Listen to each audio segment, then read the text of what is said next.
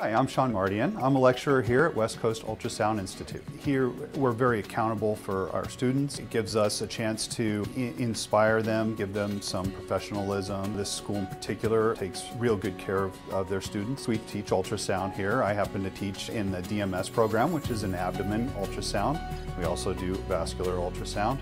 We have another program which is for echocardiograms, and that is also ultrasound of the heart.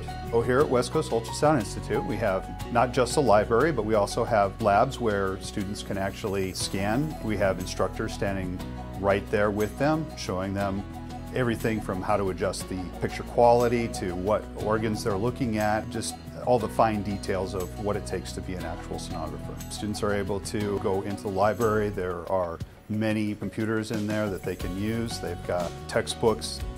A lot of the lecturers have textbooks of their own, and it helps teach them things that maybe they won't see until they actually get out into the field. If you want to find out some more about West Coast Ultrasound Institute, you should check out our website, wcui.edu.